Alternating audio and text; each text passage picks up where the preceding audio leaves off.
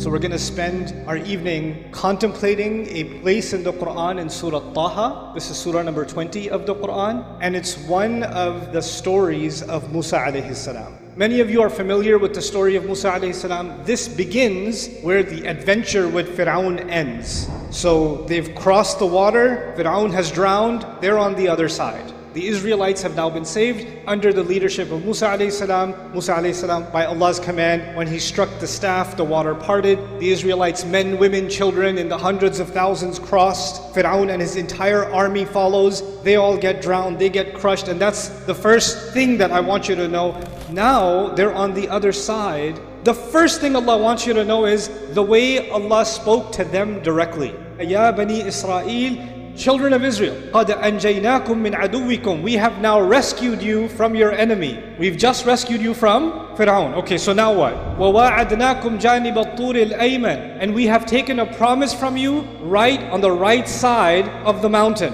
What is this talking about, the right side of the mountain? Way back when Musa alayhi salam ran away from Egypt, if you know the story. And then he got married and he had a new life. And one day he's traveling with his family and he sees what? He sees a fire. And he saw a fire on the right side of a mountain.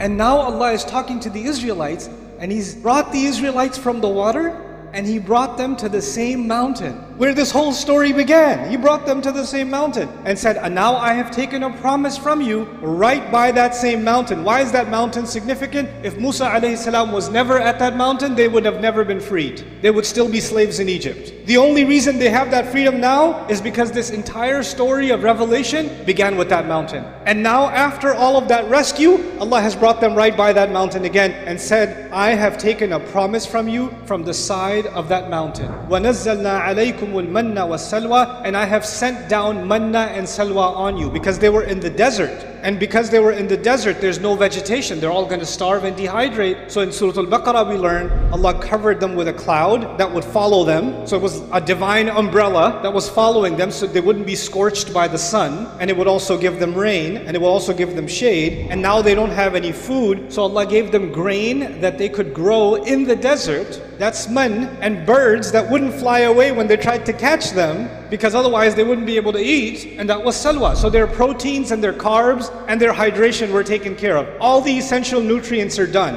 And then the regular water supply, Allah had even given them the rock that broke up and it became 12 springs. فَانْفَجَرَتْ مِنْهُ اثْنَتَا عَشْرَةَ عَيْنًا. So all the stuff they needed to survive after crossing was done. Now Allah is making a brief reference to it here and saying, we rescued you from your enemy. We took the promise from you from the side of the mountain, and we've given you manna and salwa, meaning we've not only given you freedom, we've given you the resources to be able to survive and live a free life. Fine. But then Allah says, كُلُوا مِن طَيِّبَاتِ مَا رَزَقْنَاكُمْ. Eat from the good and pure things that we have provided you. What did Allah provide them? Allah provided them manna and salwa, and He provided them the water that I mentioned. Okay? There's nothing else. There's no ketchup. There's no salt. There's no pepper. There's no salad. There's no dressing. There's no fries on the side. Nothing. You got nothing else. And you get the same food for breakfast. You get the same food for lunch. You get the same food for dinner. And if you're in the mood to drink something, what you gonna get? You're gonna get water. There's no juice. There's no fruits. There's nothing else. And this is not the story here. It's the story in Baqarah. But in Baqarah, they got tired of eating the same food. This is also a test. But I'll briefly comment about that test to you. A brief comment I want to make to you is they used to live in Egypt. And in Egypt, they were free, or were they slaves? They were slaves. But when they were slaves, they had vegetables and lentil and garlic and onion and cucumber. They had that stuff. They had a variety of food, but it came with a life of slavery. Now they're free. And now they don't get a variety of food, they only get one kind of food. Some of them started saying, hey, can you make dua to Allah? I miss some of the old food from Egypt, man. Some in baqliha wa qithaiha wa fumiha wa adasiha wa basaliha. Surah Al-Baqarah. They went to Musa and said, Ya Musa, Allah likes to listen to your du'as apparently. He could split water for you. I think He can arrange for a little bit of salad too. So why don't you ask Allah, and here's the grocery list. So they gave him a list of vegetables to ask for. Because manna and salwa is good, but I mean, we got a little. So they gave him a list of things to ask for. And the reason this is important is because if you were in prison and one day you got free, and after you're free, you're like, man, I miss that prison food. That jail cell, that mush they used to give me, can I go back to, can I get that food? If you miss prison food, then it's the same as saying you miss what? You miss prison. Allah tested them, and Allah is showing them that the price of freedom is you had to let go of some of the things you became used to. You had to get out of your comfort zone. That was the price of freedom. So when they told Musa that we miss prison food, then they were actually not appreciating the taste, not of food. They couldn't appreciate the taste of freedom. They couldn't appreciate that. Allah says to them, eat from the good and pure things that we've provided you. The good and pure things is the same kind of bland food. But you know what makes it so good and so pure? That it's coming with freedom. That it's coming with dignity. They don't have to live like animals. They don't have to be treated like worthless, pathetic creatures that are owned by other human beings. They don't have to be treated with humiliation. Soldiers can't just walk into their home and kill their boys and let the women live. Young men can't just watch their mothers being mistreated on the street by Egyptian soldiers under the Pharaoh's rule and not be able to say anything, not be able to do anything. They don't have to live like that anymore. They are free. So Allah is telling them directly once they get free, eat from the good and pure things that we've provided you. And then He says, وَلَا تَطْغَوْا فِيهِ. And this is where the unique part begins in Surah Taha. He says, and don't, listen to the translation, it's strange, don't rebel in it. Don't be rebellious in it. What is it referring to? The food. How do you rebel in food? What does it mean? Allah is saying, eat from this food and don't rebel in this rizq. Allah is saying that when I give you blessings, you get so drowned in those blessings, you get so comfortable in those blessings that you start taking those blessings for granted.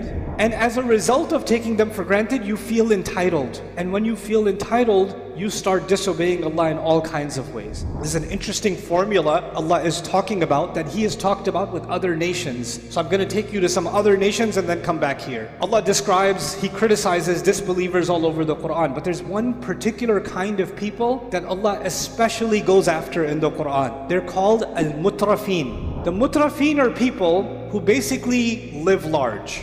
If they want to have a meal, there's like a whole feast. If they want to go on a vacation, they're going to take an entire entourage with them. They don't want to go to the beach, they want to take their yacht to the beach. You understand? The people that live super large and splurge and spend and spend and spend. You know, people that have fancy weddings or parties and they give every guest that comes, they give them a diamond something or a gold something, and like, why did you do that? Or you give everybody a car. You're just spending and spending. These people are called mutrafin. And Allah has a lot to say about those people, that those kinds of people become the most reckless in terms of Allah. They don't remember Allah at all. They get so lost in their luxury and they become so entitled that they develop what you can call nowadays God complex. They become like that. Allah is telling the Israelites, and they don't even have a lot right now. They only have manna and salwa. But He's saying, it may be manna and salwa now, but watch out. You get used to Allah's blessings and you're not grateful, you're going to become rebellious in no time. Because you'll enjoy the blessings of Allah, life is going to be easy, and when life becomes easy, you're going to become rebellious. You have your own room. Like the idea that a kid has their own room, maybe in the time of Fir'aun that used to be a thing. But there's not a thing. In the Muslim world or most of the world, the family has a room, not the kid has a room. You have your own room. You can change the temperature in your room. You know, you have your own TV. Oh my God, your life is so bad. You only have a PS4.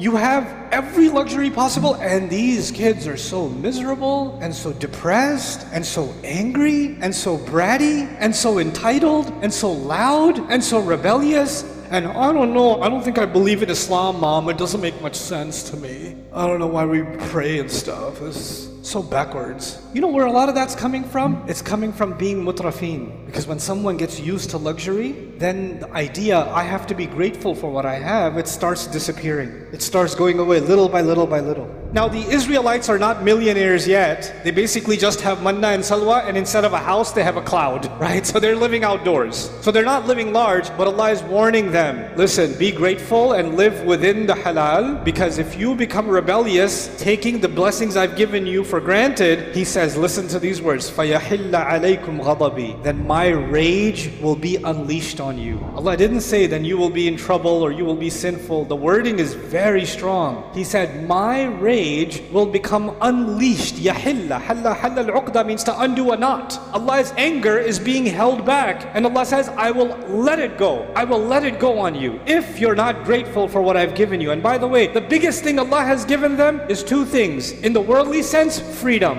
And in the spiritual sense, guidance. Two things.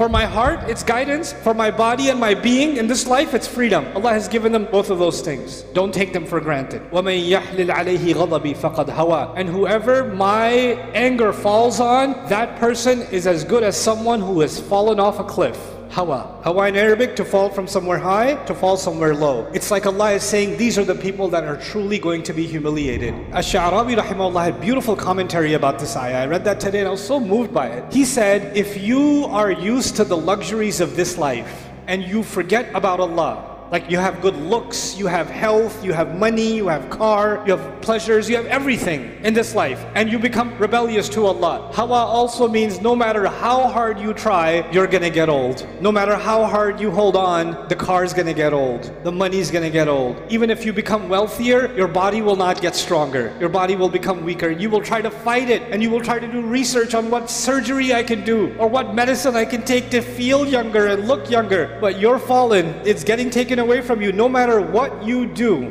There's one thing that's for sure coming if I live a life of disobedience, and that is Allah's anger being unleashed on me. Sooner or later, quite literally, I will fall. فَقَدْ هَوَى. He's as good as fallen. This is the warning Allah gave directly to the Israelites.